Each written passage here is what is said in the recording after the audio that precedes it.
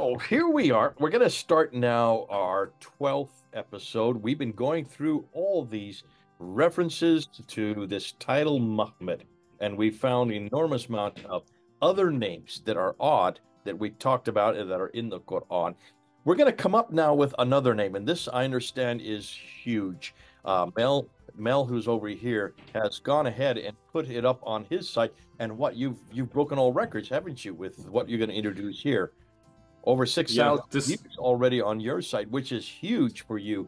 And we want to see why this is so huge. Now, I have not seen what he's going to tell me. I have not heard. So, like you, this is going to be the first time I'm hearing it. I'm writing notes as we go because I want to be surprised by what he's come up with. I want to see why everybody is jumping to this video, especially this video.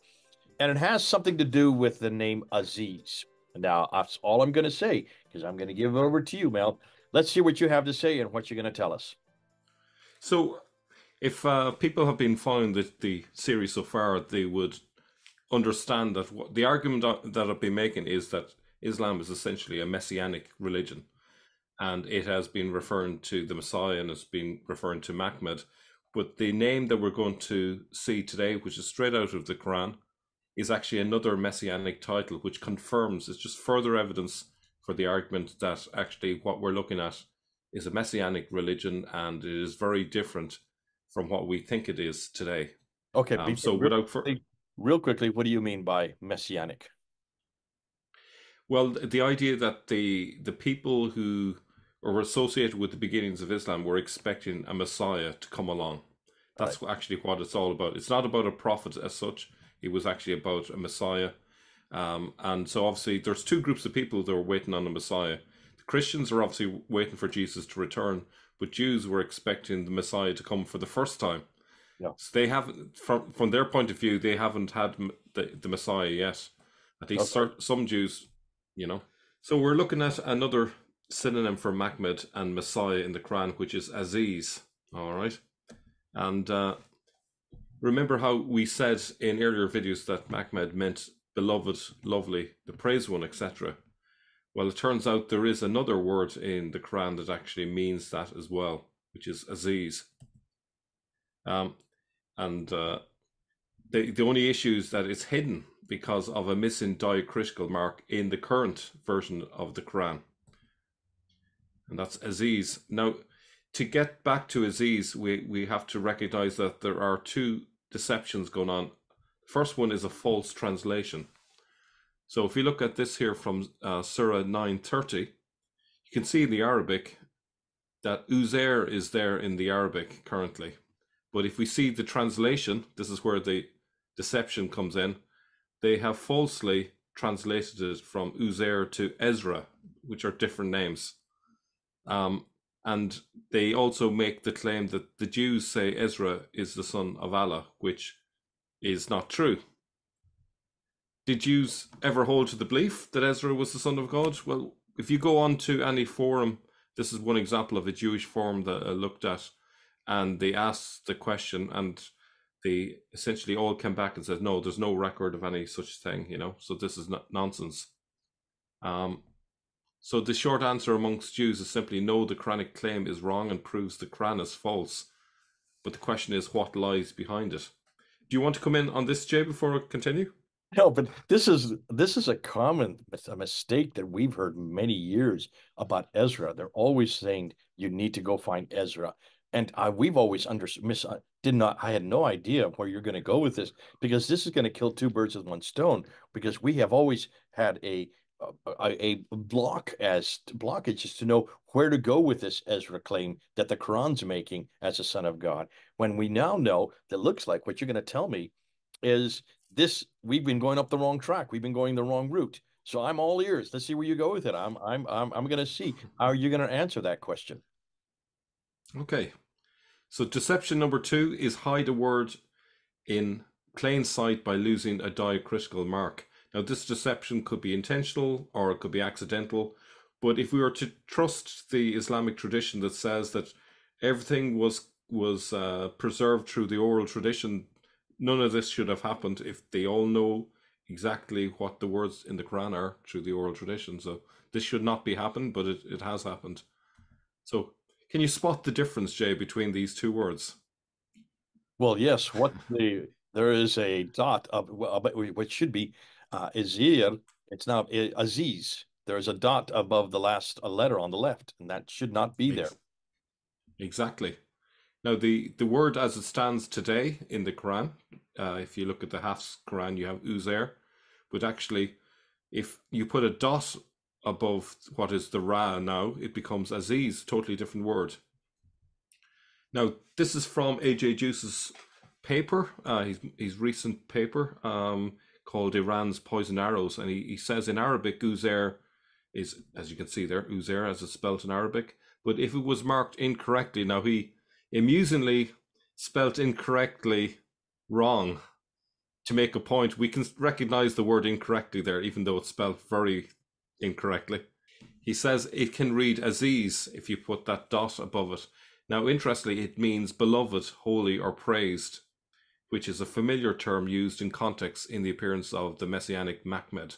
So we've seen this already. When we looked at Mahmed and what it means, these are the meanings that is connected with Mahmed. Now, it should be pointed out, Aziz also has other meanings as well, like strong, but it does carry that meaning, and, beloved, holy, praised one, etc. And so therefore, it is another messianic title. It is one that's referring to the Messiah. Now, what's also interesting is there was a 6th century inscription in Yemen where it has the word Mahmed, the praised one. Okay, so it has a similar meaning to that, Aziz. So you could wipe out the word Aziz and replace it with Mahmed.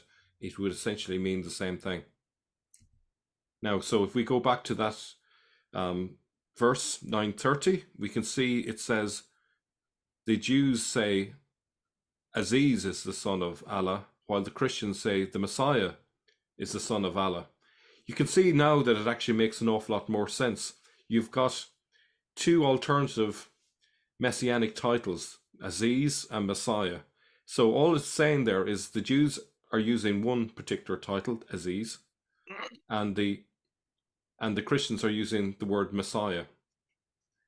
So it's kind of like this. You say tomato, I say tomato. The Jews say Aziz is the son of Allah, while the Christians say the Messiah is the son of Allah. Aziz has the equivalent meaning to Mahmed and to Messiah. Aziz and Mahmed are interchangeable words. Jews say the word Aziz or Mahmed when they mean Messiah, whereas Christians use the word Messiah typically. This might indicate that according to the Quran that the Mahmed movement is principally Jewish and not Christian. This doesn't preclude the possibility of cultural appropriation of the word Mahmed and linking it with the crosses found on coins in the 7th century. So what you have in the Quran is a suggestion that the word Aziz is a Jewish term for the Messiah that they're using. But we also see that the leaders were putting Mahmed on the coins as well. And these very likely were Christians because of the crosses. So there's kind of there's a definite messianic, message there in that passage. Now, the problem with all of that is this is kind of just using a bit of intuition. We're just recognizing that if we just put a dot over the word, we see it becomes Aziz, and it actually makes more sense now. So the question is, can we prove that Aziz was the original word and not Uzair or even Ezra? Now, luckily for us, we did get evidence in an early manuscript, and I got a message from Odin Lafontaine. He said, I've just reviewed manuscript Wettstein to 1913, one of the oldest and most complete manuscripts containing approximately 85% of the Quran. He says its dating is challenging due to extensive rewriting. You might be familiar with it. It's an invaluable resource that offers insights into the Quran's development. The manuscript includes very old folios, potentially from the late 7th century, based on the calligraphy style, and others written later resembling the Kufic script. Diacritical marks are inconsistently applied, often missing, with some added later, similarly for the vocalization marks. I think a key thing here, because I can sort of anticipate what the pushback might be on this. I think it's more explainable if dots are left out where the word is obvious. But what is not explainable if the word is meant to be user and someone goes and intentionally puts a dot above the word? That doesn't make sense, especially if user was the intended word. I can certainly allow for people forgetting to put a dot above a word, but what I can't understand is someone intentionally putting a letter where it shouldn't be. But with that out of the way, he mentions that this manuscript can be found at this location. And here's a little bit more information about it. But let's go and have a look at the manuscript, the folio. And if we zoom in, then we can see that there's a dot there. So if you look, the little yellow rectangle, there's a red dot to the left of it. And just to the right of that, you'll see a dot. And that's the part that gives you the Z letter. So you have a Z's. There's a gap between the two parts of the word, but it actually reads as Z's. Do you want to come back on that, Jay? No, this is good. So what you're saying basically here is if this is now, I would be a little careful about dating it to late seventh century. This is a Yeah, much yeah. script. The fact that it has so many diacritical marks, this would probably make it even late eighth century. This would be post Topkapi. The Topkapi is starting to introduce the red dots, and that's mid eighth century. I would post this late eighth century. So I wouldn't agree with Odon like on that. I'm not sure where Odon is even coming up with that date. Nonetheless, this is eighth century, so it's one of the earliest manuscripts. What we're more interested in, the red dots are probably later. This is not a red dot we're looking at, though. Notice these are part of the original script. They're black dots. Now Yeah. remember, this took a while for the dots to be canonized. So you're looking at some of the original dots there. So just be careful about the red dots. People think that's all we're looking at. No, we're looking at the black dots above the two R's. When you have a dot above the R, the R sound makes it a Z sound. So that's why it's now, though that would be a Z's there. And you know, Jay, just to follow up what you said, if this is mid 8th century or even late 8th century, that is even more damaging because it means that there's a definite use of Aziz, um, for a good chunk of time before it got removed, and probably it got removed precisely because the the story had changed. They're gone from a messianic movement to one where they have a prophet in a fantastical place called Mecca in the middle of nowhere, where there's no water, and but yet there's supposed to be this large community, all familiar with Syriac texts and so forth. Yeah. So Well, it's that's a whole obviously other discussion. And that's it is. discussion you and I have had, and that is that almost even this manuscript, these manuscripts would have been under the control of the Ottomans from the late 13th century, early 14th century on. So they would have had access to all of these. They could have expunged that dot. The fact that that's not expunged suggests clearly that that was the way it was intended. What we need to do is we need to go to the other manuscripts, the Topkapi, the Samarkand, the Ma'il, anyone that has chapter 9, verse 30, and see if that dot is there. I would suggest it's not because that's pre-dotting.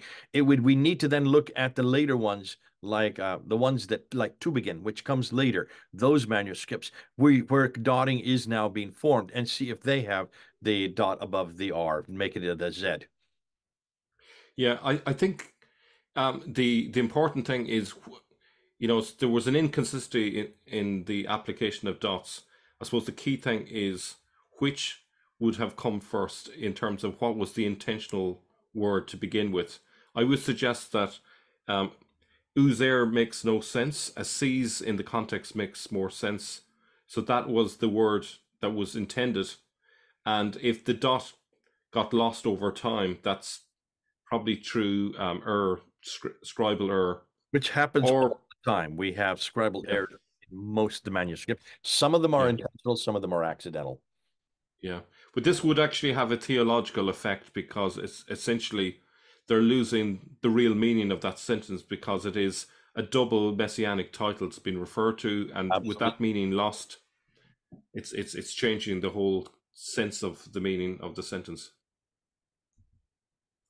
So that's a little bit more on the ze and the ra there. Let me just go on to next part.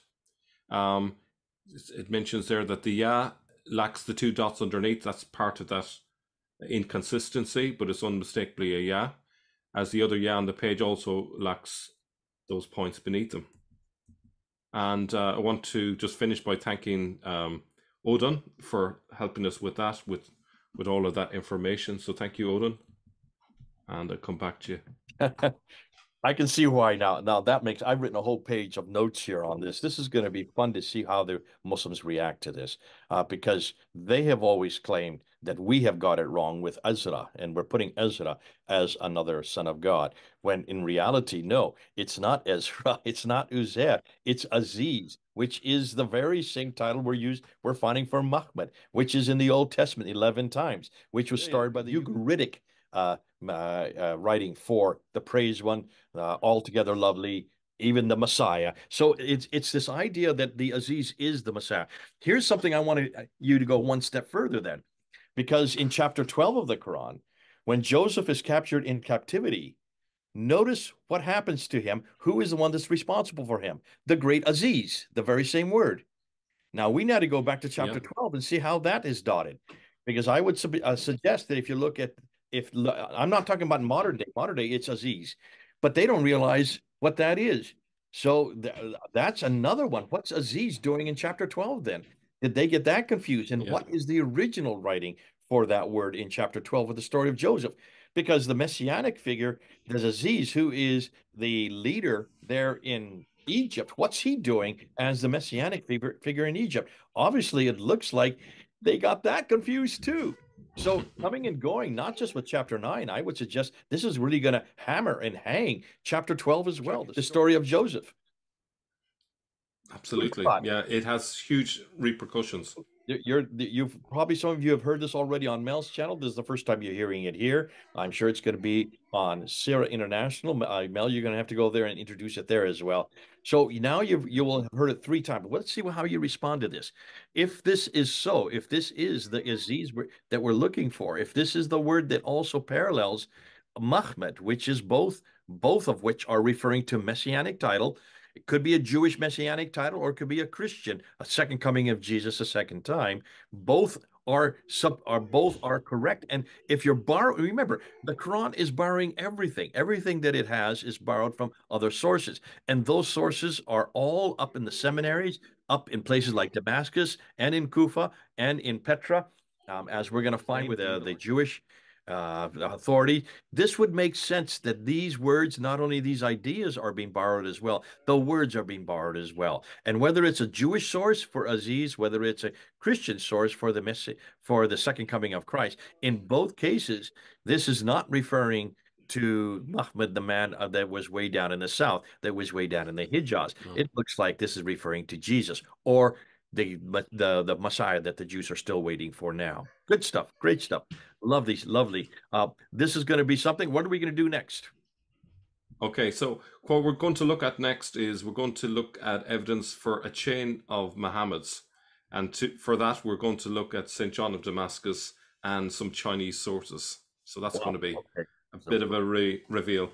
good stuff. We're going back to Damascus, and we're going all the way over to China, way over in the Far East. Good stuff. Okay. Until next time, folks, do your comments to write down below us. Put your comments there. Let's see where your comeback is on this. This is Jay and my good friend Mel, over and out.